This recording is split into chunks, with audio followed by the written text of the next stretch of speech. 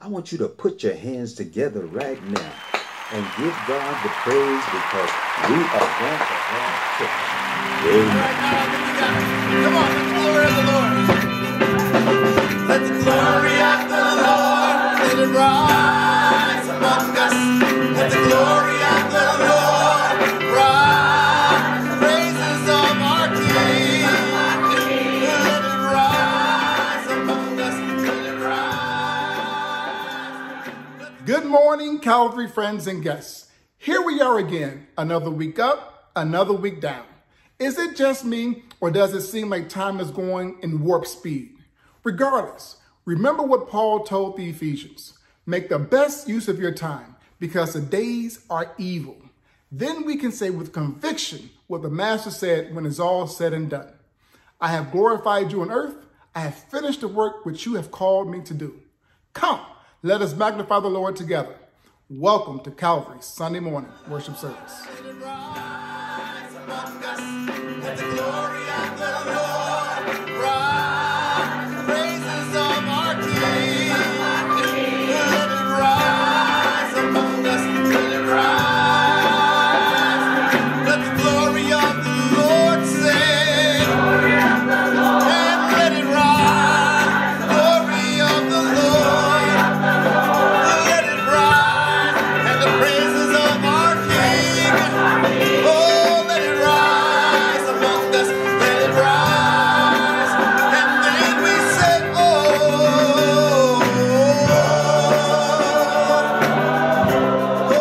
let it rise. Say that again. Good morning, Calvary. This is the day that the Lord has made. Let us rejoice and be glad in it. We are your deacon and deaconess. We are inviting you to join us in devotion this morning. Good morning, Calvary. I am Sister Bessie Thornton, and I will be bringing you your scripture this morning. I will be coming from Philippians chapter 4, beginning at verse 4. So if you want to get your Bibles or your iPads or phones out, I shall begin reading. Rejoice in the Lord always. And again, I say rejoice. Let your moderations be known unto all men. The Lord is at hand. Be careful for nothing, but in everything, by prayer and supplication, with thanksgiving, let your requests be made known unto God. And the peace of God, which passes all understanding, shall keep your hearts and minds through Christ Jesus. This is the word of God for the people of God. Have a blessed day. We all prepare our hearts for prayer.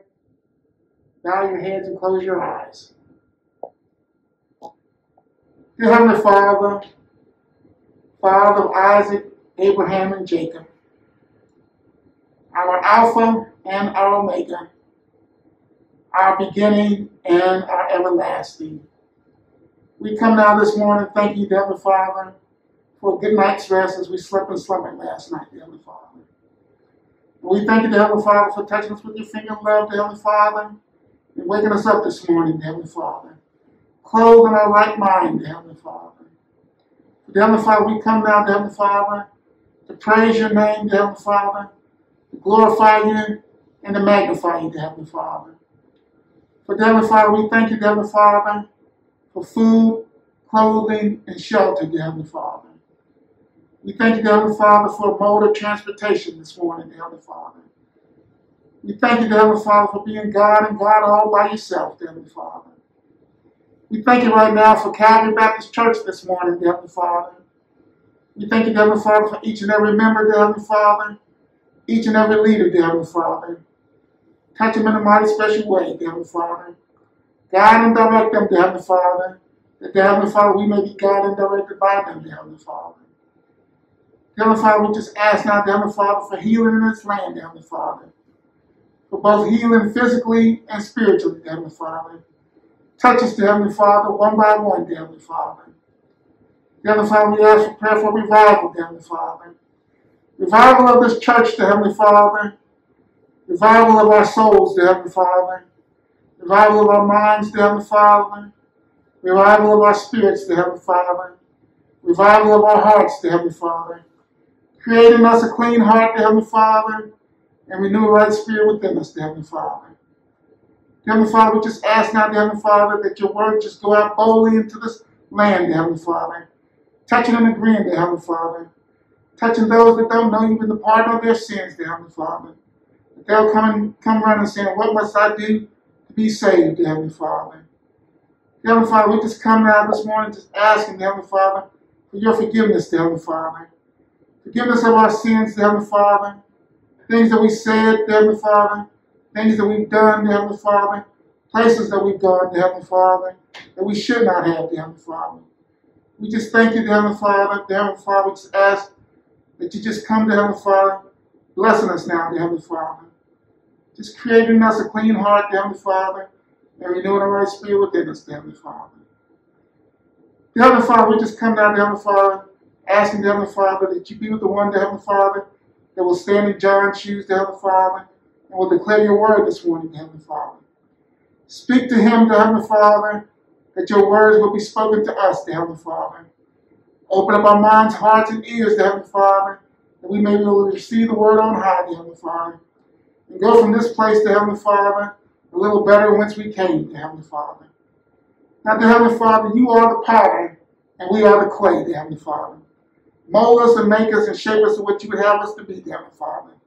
And we'll be careful to give you all the honor and all the praise. For we ask all these blessings in your daughter's son, in Jesus' name. Amen.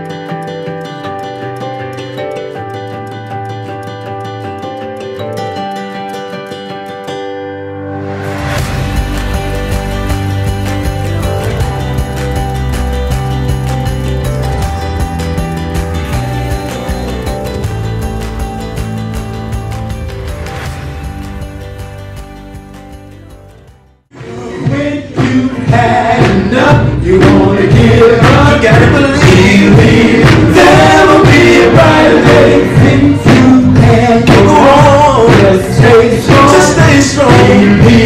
There will be a brighter day. Whatever time is spent, you can't take no more. See that every door's probably can't be open. Your doubts of dreams ever coming true. Can't disturb it to you, but you need to see that every day will be a day. From the moment things you can praise yourself for. I know it ain't easy. I know it ain't easy. No way. Smile and hide your face. Oh, I've been there before. So I'm telling you, when you have to go on, just stay strong. There will be a brighter day. And go on, just stay strong. There will be a brighter day. There are things of the world that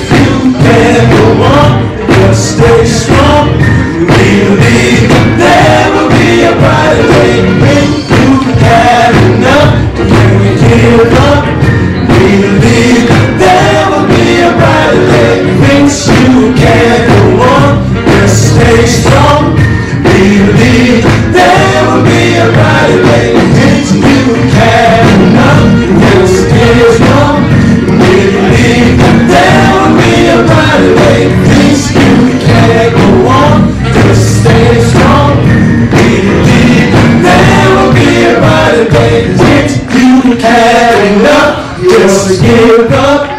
Believe there will be a brighter day. Since you can't go on, just stay strong. Believe there will be a brighter day. Good morning, Calvary. God bless you. It's Sunday morning and it's prayer time. This Sunday morning, I want to take a little different approach to the prayer request. Sunday after Sunday, I pray for the overall welfare, the spiritual being of the Calvary Baptist Church, and I pray for those who are hurting across this globe. I had a very unusual experience that I cannot contain this week that I must share with you, and then you'll understand my reasoning for the focus of prayer on this morning. On this Tuesday, as I was sitting in my office with my secretary going over a list of to-dos for the week, the conversation changed to her being brought up in the South. And so when I asked her of the little town that she was brought up in Mississippi, she mentioned a little small, remote town that many people have never heard of before. I had heard of it, and I recalled preaching there before and there for church business in the past. And I recalled I had a friend there that I had not spoken to in over 2 years, maybe longer. It took me a while to adjust to remember his name. But when I called his name, I asked my secretary, did she know him? She said, the name sounded familiar. Called his name a second time, and I had not spoken with him in over 2.5 years. And when I looked down at my phone, it was a text from that pastor. My knees shook. I was totally caught off guard because I had not mentioned his name. I had not called him. We had not spoke. And so when I showed the text to my secretary just to confirm what I had just seen, that something, a serendipity or epiphany or something unusual had happened, I said, let me call him because he'll never believe this if I don't have a witness. And so I called that pastor and shared with him, or put him on speakerphone, and I shared with him that my secretary was there, and I told him to just tell her how long has it been since we had talked, and he confirmed that it had been over 2 years. And then I shared with him that it was a minute after I mentioned his name that I looked down and I saw that he had texted me. Now the odds of that are very slim. The odds are so many to the one, which was me on that day. But it shook me so that I knew that there was something magnetic, charismatic, spiritual about the situation. And so I began to pray and ask God to reveal to me the nature of this text. But he sent me right back to the text itself. And the text said simply, Pastor, I would that you would join me in prayer for pastors during this virus. Pray for their physical, their spiritual, and psychological health. None of us have pastored through a pandemic before, and many of us have gotten things right and we've gotten things wrong. But I want to be on the right side of that request because I believe that it was a direct commandment, a mandate from God for me today. And so I would that you would bow in prayer with me as we not only pray for one another, but we pray for those who are given leadership across this country, who've made some mistakes, who've perhaps gotten some things right, never passed through a pandemic before. Let's pray. God of grace and God of mercy, Lord, we know that you speak in sometimes unusual ways. It is our charge to be obedient to your will, your way, and your wishes. And so, God, I personally thank you for speaking in the way that has arrested me throughout the course of this week. I thank you, Lord, for my secretary who was there and the pastor who made the text for confirmation. And I pray right now, God, that you would move by your Spirit to touch pastors across this country. Some are under the heavy weight of pressure and even persecution as they give leadership to your people. I pray, oh God, that you would strengthen them not only spiritually, but physically and psychologically. I pray for the people that they lead. I pray, oh God, that the spirit of love will permeate throughout the Church of Jesus Christ, that our light might so shine against the backdrop of a dark world in dark times. Wherever there's suffering, wherever there's hunger, wherever there's poverty, wherever there's human suffering, Lord, whether it is local or abroad, ask, oh God, that you would move by your spirit. We pray for the world in which we live. We pray for spiritual as well as physical healing, as well as racial healing. We pray, oh God, for a healing as it relates to this COVID-19. And then, God, we pray for revival in the land, that the church would be revived to do that which you have called for her to do. And then, God, we pray that your word would go forth with power. We pray for those members who are sick, those who are ailing in spirit. We pray for those who are bereaved. And God, we ask that you get the glory out of our gathering on this morning. It's in the precious, the powerful, the preeminent name of Jesus Christ, our Savior and our soon coming King. We count it all joy through faith. Amen, and thank God. He restoreth my soul.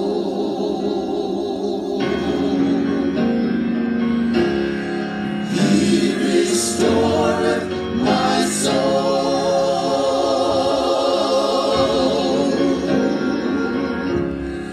He restoreth my soul.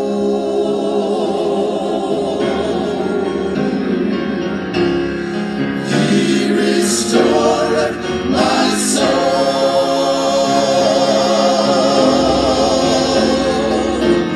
maketh me to lie down in pastures green, and he leadeth me beside still waters. He restoreth my soul.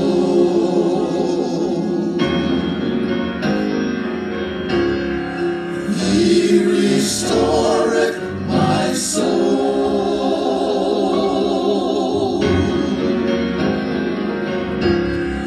He restoreth my soul.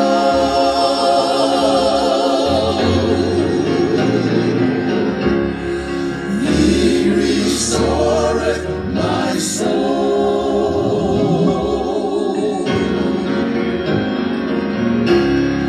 He restoreth my soul,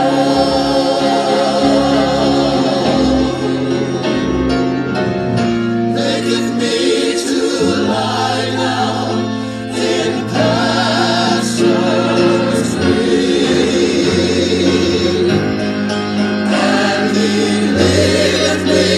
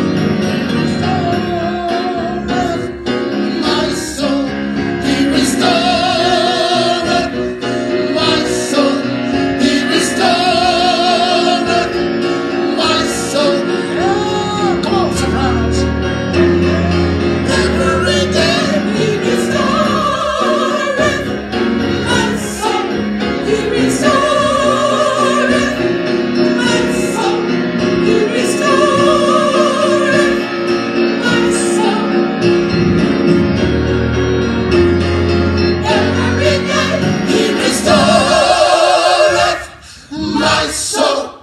He restoreth my soul. He restoreth my soul.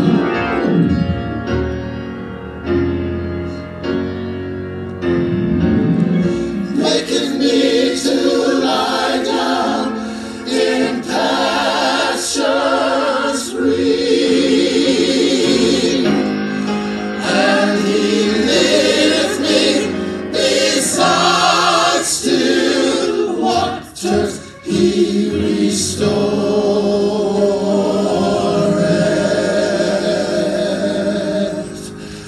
my soul.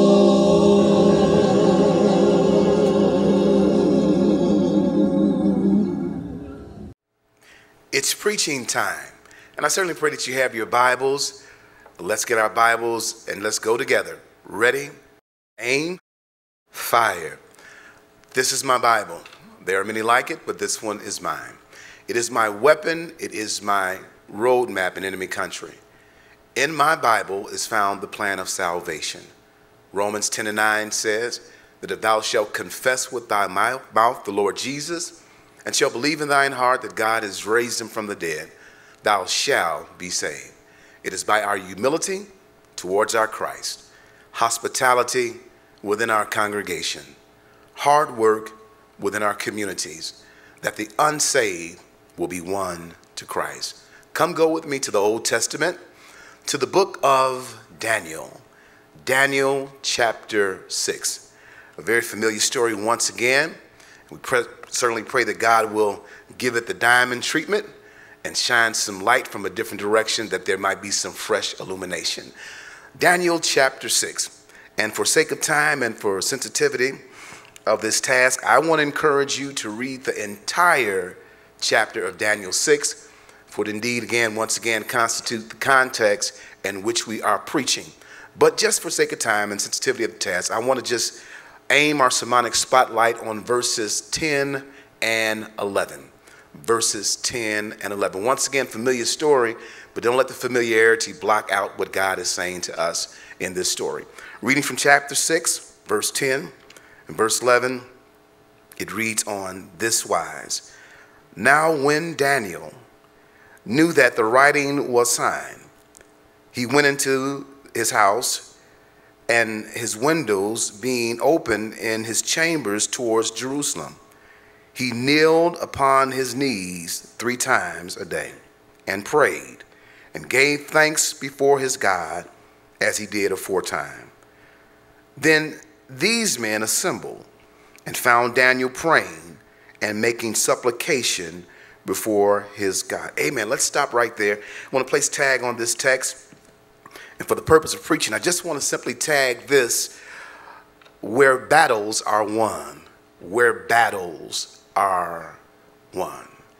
My brothers and sisters, believe me when I tell you that if you've lived any time for the Lord, and if you expect to do anything great for the Lord, there will be those who will try your faith, where you'll have to defend your faith, even your integrity, and maybe even have to defend the favor upon God in your life. There are people with a limited vision in life. And believe me when I tell you that people with a limited vision for themselves cannot see a larger vision for you. And it's at those times when they take aim at God's blessing in your life that we don't respond as the world does, that we do not engage in verbal assaults going backwards and forth, no fisticuff. Instead of responding, here it is, we retreat.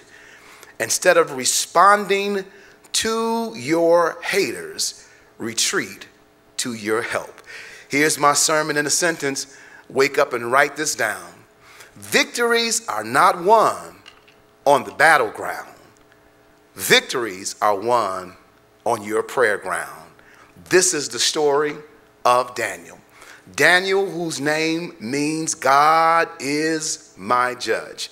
You got to understand the unique background as it relates to Daniel. Daniel was one of many young men that were brought from the hills of Jerusalem down to the lowlands of Babylon. At the age of 16, King Nebuchadnezzar decided to go to Jerusalem to rob them of their most productive, their brightest, and their most brilliant minds. Among Daniel was Hananiah, Azariah, and Mishael. We know them as Shadrach, Meshach, and Abednego. Daniel was bright, he was magnetic, he was charismatic, and over again, here it is, the Bible says that Daniel had an excellent spirit. Daniel was an excellent spirit. Let's fast forward a little bit. King Nebuchadnezzar is no longer on the throne, but now his son Belshazzar is on the throne. And the thing we must understand about Belshazzar is that Belshazzar did not want to hear any word from the Lord. He didn't want to talk to the prophet. Every king had a prophet that shared with him the word of the Lord, but not Belshazzar. Belshazzar did not want to see the prophet. He did not want to hear the prophet. Anything that had to deal with what God said, Belshazzar did not want to hear it. But it was one night, all of that changed. Belshazzar decides to throw a party. God at the midnight ball shows up in a miraculous way. Can't you imagine it in your mind? The music is playing, the flute, the sackbut, the psaltery, and all of the flutes. Belshazzar is now having a party. Bible lets us know that his girlfriend, concubines are there. And evidently, here it is, the party is going so strong that Belshazzar decides to go and retrieve the holy vessels of God, the silver and gold chalices of God. And Belshazzar begins to party, mix it up, drink wine from the chalices, the holy oracles of God. He disrespected that which was holy and sacred of God. But after a while, you know, it only takes so long that the Lord will put up with, because the Lord showed up at Belshazzar's party. And you got it, he showed out. He did not even honor Belshazzar by sending his whole hand. But Daniel 5 says that he sends his finger to write over against the plaster of Belshazzar's wall. And the inscription that God writes, no one is able to interpret. But someone remembers that Daniel has an excellent spirit. And Daniel has the gift of interpretation, and that he has this beautiful God spirit emanating from him. And so they call Daniel in, and Daniel is able to interpret the writing on Belshazzar's wall. The writing says, many, many tekel upharsin, which is interpreted, you've been weighed in the balance and found wanting. He interprets that writing to Belshazzar, and he says, put simply, at the end of the night, you're a dead man. God's going to show up. God's going to show up. Let's fast forward some years later. By the time we get to the text, Daniel is an old man. He's at least 80 years old. And now Darius is now on the throne. And commentators and critical theologians says that different dispersions were now going back to Jerusalem, and Daniel has become a man of prominence and position. He's respected, impeccable integrity, and the king discovers that there is some malfeasance in his record-keeping books and his financing. And so he decides that he would want to put someone with integrity over that. And so verse 3 says that Daniel was preferred. Did you see that? In verse 3, it says that he was preferred. Over 3 princes or 3 presidents, Daniel was made number 1. He was the chief. He was the head person in charge, come all the way as a slave from the hills of Jerusalem. And now he's in charge because verse 3 says Daniel was preferred. Now, I want to make it clean, perfectly clear that in verse 4, now that Daniel's in charge, he's placed over these other 2 presidents, believe me when I tell you that there's always going to be some jealousy. There's always going to be some backlash. Whenever God prefers you, someone is going to persecute you. And so here's what happened in the text.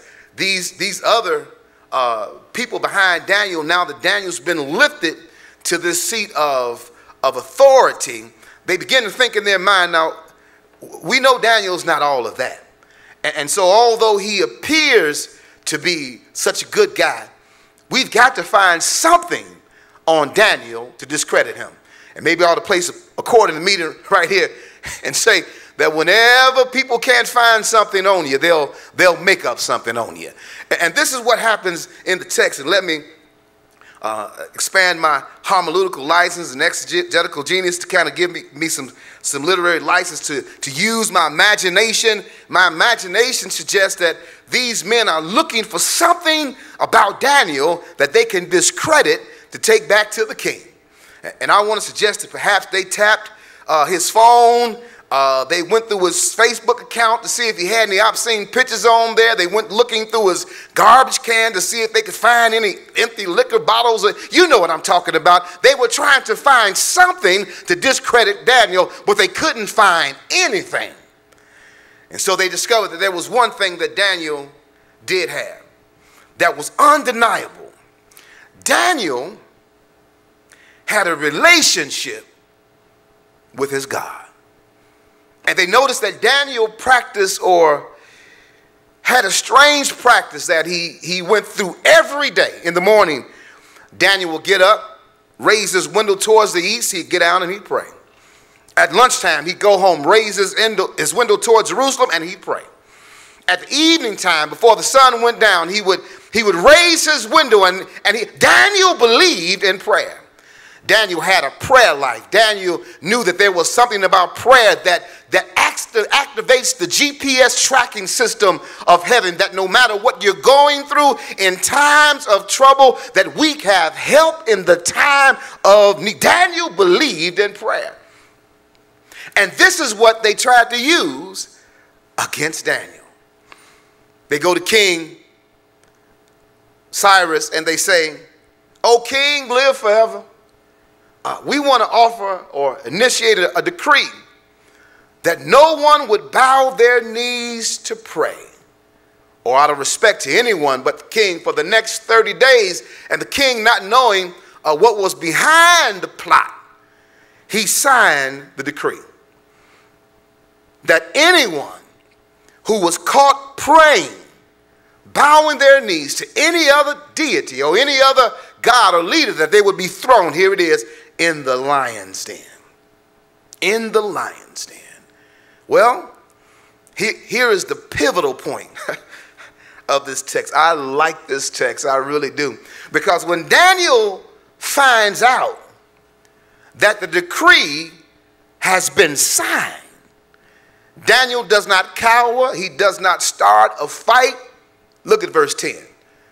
When Daniel finds out that the decree was signed, he makes a beeline back to his crib, his house. He goes up the stairs. He opens his window towards the east. He gets down on his knees and he prays. That's civil disobedience. That's the church militant at its best. Doing what's right in the eyesight of God as opposed to what men says is right. Daniel gets down on his knees and he prays. And the men catch Daniel praying. And they go back and they told the king, "King, you signed that decree and we found your boy Daniel praying." And because the king had signed the decree and he liked Daniel, genuinely had a respect for Daniel, but because he signed that decree, he had to honor that decree. And Daniel was thrown in the lion's den. That's the story. Here's the lesson. Because there might be someone who's listening at me that's saying, "Reverend, the names have been changed to protect the guilty. I've been attacked on all different sides. I've tried to do the right thing. I've tried to stand for what's right. And from out of the woodworks, people come up with false accusations, criticism. How do you handle life? What's the lesson in this lesson about Daniel? Here it is. There are three things I see in this lesson. First thing, I want you to understand that when God prefers you, get used to persecution. I'll say that again. When God prefers you, get used to persecution. When God prefers you, watch the movements in the text. Verse 3 says that Daniel was preferred. Here it is. It's the Hebrew word yatsa or natsa, which literally means to glitter from afar. It means to be chief among many. Here it is, that in a constellation of stars, Daniel would outshine them all. He was preferred. He shined. He was brilliant. He'd walk into the room and light up the whole room. But when God prefers you, get used to persecution. Here's another movement in that text. Not only when God prefers you, get used to and get used to persecution, but God prefers you. Here it is. God's preference is not based off of external visual effects. I'm preaching better than y'all saying amen. I'm going to say that again. God's preference is not determined by external visual effects. What do you mean by that? It's not how tall you are. It's not how good you look. It's not how much money you got in your bank account, how many friends you got on Facebook, Twitter, or whatever it is. God's preference has nothing to do with external visual effects. Here it is, Lane co-host. God's preference has everything with an internal spiritual disposition. I'm preaching better than y'all saying amen, because watch this movements in the text. God's preference was not based on an external extremity. God's preference to Daniel, don't miss this, was based on his internal spiritual disposition. The text says that Daniel had an excellent spirit. Can I break that down for you? That word excellent simply means preeminent. And the word spirit comes from the Hebrew word ruach, breath, wind. What it simply meant is that the Spirit of God was in Daniel. And God's Spirit emanated from Daniel. In other words, Daniel, O.T. Moses' translation, had a good attitude. Daniel was the type of person that would walk in the room and the whole temperature would pick up. Daniel was the type of person that had a good attitude that spoke to you and it changed the whole course of your day. Daniel was the type of person that when you felt down, just his mere presence would lift you up. Daniel had a good attitude. That's a warning this morning for people with a nasty attitude. You know who I'm talking about. They walk in the room and you say, good morning, and they say, what's so good about it? When you have a good attitude, God is able to lift you up to places that you never thought you would be. Daniel had a good attitude, and good attitudes will move you higher. Your gifts or your talents might get you there, but your good attitude will keep you there. It's what we call emotional intelligence. Being able to monitor your own emotions and those of others for a victorious outcome. Daniel just had a good attitude.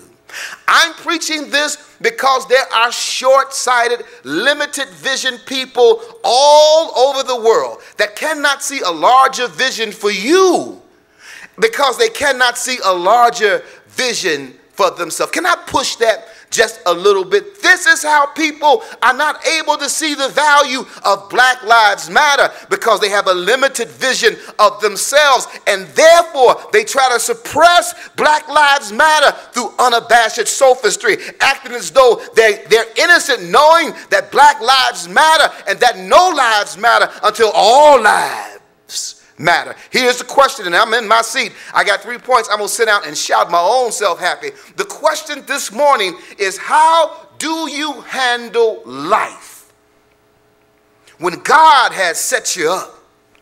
He's preferred you.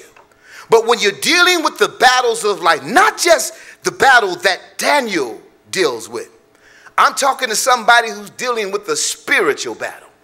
I'm talking to someone who's dealing with a health battle. I'm talking to someone who's dealing with a battle on your job. Let's follow the cue of Daniel. There's no raised fist.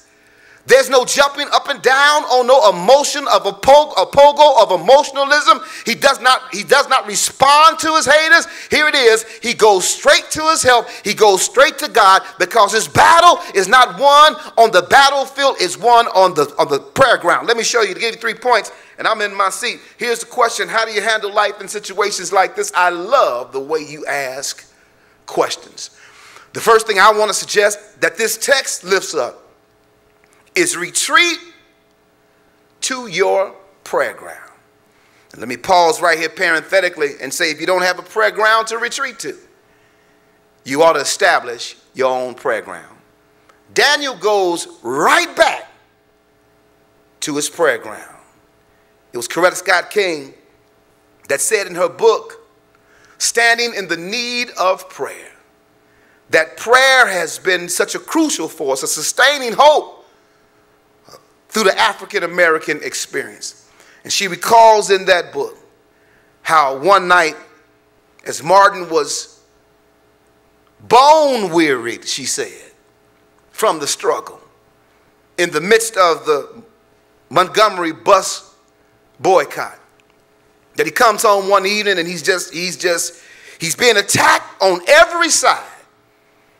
And late that night he receives a phone call. It was a threatening phone call, one of many that had happened before. But this night, there was something about that struck a very nerve in Martin. And Martin gets up. Coretta says he makes a pot of coffee. He bows down with his hands in his head in his hands, and he begins to pray. He said, Lord, all I'm trying to do is stand for what's right. But yet I've come to the end of my strength. I've done all that I could do. Coretta says in that book, Standing in the Need of Prayer, when Martin got through praying that night, he stood up from the table a renewed man. He stood up from that table a man that had been filled with the power of God, with more courage and more strength. Prayer may not change your situation, but prayer will change you to deal with that situation. Number one, retreat to your prayer ground. Number two, write this down. You'll need this in days to come. Don't respond to your haters. Retreat to your help. That's what Daniel does. He does not even address the people that accused him. He does not even respond to those who have tried to malign him and criticize him. He goes straight to the Lord in prayer. That's good news this morning, church, to know that we serve a God that grants us access to the throne of grace. I'm getting happy in here. This wasn't in the manuscript, but let me add this since I'm stirring over the soup this morning, that aren't you glad that we can go to God in prayer anytime that we want to? Aisle 9 of the Smiths or the Kroger or the Piggly Wiggly grocery store. Doesn't matter where you're at. You could be sitting at a bus stop or a stop sign where you could come boldly to the throne of grace. Here it is, that we may obtain mercy and find grace to help in the time of need. Isn't it good to know that we serve a God that hears our pleas for help? I've given you 2 points. Retreat to your prayer ground. Number 2, don't respond to your haters. Retreat to your help. It was in 2016, the DNC, when Donald Trump goes on a tirade against Barack Obama. He literally just lets into him and criticizes him and just calls him all types of names and tries to malign his character. But he says not a word in response to Michelle Obama. Because Michelle Obama, when she addressed the situation, she didn't even mention his name.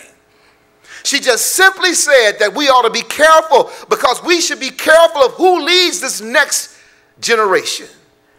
And she shared some intimate moments that her and Barack shared with their children, that don't let other folk, their label of you become your reality. And she closed with these famous words now, that when they go low, we go high. That's a message for somebody on this morning. Don't stoop to the level of those who have tried to demean you, but pray and ask God to even bless them. I ask the Lord to even give my enemies peace, because if they have peace, they'll stop messing with me. Retreat to your prayer ground. Don't respond to your haters. Retreat to your help. I'm done with this third point. Wait for the morning. I like this text. It really just gets me happy, because it was in verse 19 that morning time had came. I saw a picture of Rembrandt, his picture of Daniel in the lion's den, and it was a picture that showed Daniel in frustration and scared, but I don't buy that. I believe that God gave Daniel peace in that lion's den. As a matter of fact, I just believe my spiritual imagination that he used one of those lions as a Posturepedic mattress, and that Daniel laid down and got a good night's sleep. I don't think it was Daniel that was frustrated, but the text indicates it was the king that was frustrated. Probably didn't sleep all night long. The text says it, and by the morning time, he goes rushing down to the lion's den. Looks in and he says, "Oh, Daniel." He wants to know if Daniel is alive. And Daniel says, "Oh, king, live forever. Hooty-hoo. The Lord has saved me." I like this text. I could go further, but I'm going to stop right there, because Daniel really is a type of Christ in this text, because he was praying and he was led to punishment because of his prayer. It was in that Garden of Gethsemane that Jesus prayed with great drops of blood. He was on his prayer ground, God help me, when the enemies came in here. But I want to suggest on my way to heaven, because heaven is my goal, that the victory was already run on Calvary back in the Garden of Gethsemane. Because your victories are not won on the battleground. Your victories are won on the prayer ground. I'm getting happy, but in the morning time, in the morning, there's going to be a change in the morning. That's what happens in the morning time. Daniel, he's transformed from the church militant to the church triumphant in the morning time. In the morning time, the lion will lay down with the lamb in the morning time. In the morning time, the foes will be your footstool in the morning time. Weeping may endure for a night, but joy. God bless you, my brothers and sisters. I certainly pray that you were blessed by that message, where victories are won. We don't want to take for granted that those of you that are listening to us or watching us today, that you do in fact have a personal, and I do mean personal, relationship with Jesus Christ. Not one that your mother has or your father has, but a personal relationship that you have with Jesus Christ, whereby you talk with him on a daily basis, and by the aid of the Holy Spirit, he's assured you of your eternal security. If that's not the case, I want to extend to you the privilege of discipleship. Open up the invitation to the gateway of salvation. And that is, the Bible simply says that if thou shalt confess with thy mouth the Lord Jesus, and shall believe in thine heart that God has raised him from the dead, thou shalt be saved. It's simply more than just saying, I've heard about Jesus, I believe Jesus, but accepting him in your heart and establishing a personal relationship.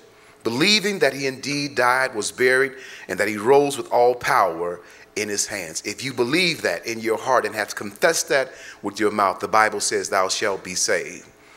We certainly want to take for granted that Everyone that's listening under the sound of my voice have connected yourself with the body of Christ. The natural response for the believer is to connect with likewise believers. We want to extend the privilege of the church to Calvary Baptist Church. I want to suggest that you pray and ask the Lord for direction, but at the end of this broadcast, our decision time counselors will be available to help guide you through that process. Today could be the first day of the rest of your life. The doors of the church are wide open. Jesus left them that way. If you would like to become a part of this church, you can come by letter or a candidate for baptism based on the profession of your faith or for restoration. We have decision time counselors standing by to take your call at 801-355-1025 between the hours of 1 and 3 p.m. today. And have a blessed and wonderful day. Amen. I also want to encourage you. Let's pray for one another. Calvary, as many of us are going through different trials and tribulations in life. As we've had members that have been sick, let's keep our members lifted in prayer. We've had members that are bereaved. Let's also keep them in prayer. I also want to encourage you to let's be consistent as it relates to our financial responsibility. As members of Calvary, we believe and we espouse what the Bible gives us, not as a request, but as a mandate, that we bring ye all the tithes and offerings into the storehouse. That's tithes and offering. Calvary, we've been consistent, but let's be consistent and represent the Christ in whom we serve. We want to thank those who have sent donations and offerings by way of just local support. We certainly appreciate that, but we also extend the invitation to discipleship to you as well. If you have not a church home, Calvary is a great church, and we certainly open our arms to you. I pray that you have a good week. I pray that you will be prayerful for one another as we continue forward in this way. May God bless you and may God keep you, is my prayer.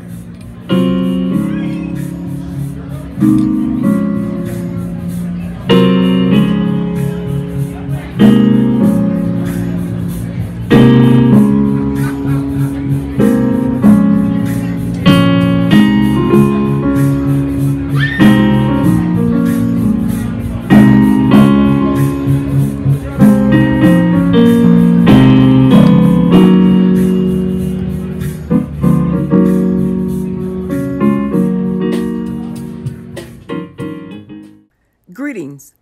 The Church Women United is a nationwide organization of women from different Christian denominations: Baptist, Catholic, Lutheran, Methodist, Presbyterian, etc., who work together collecting donations, helping charities who help those in need.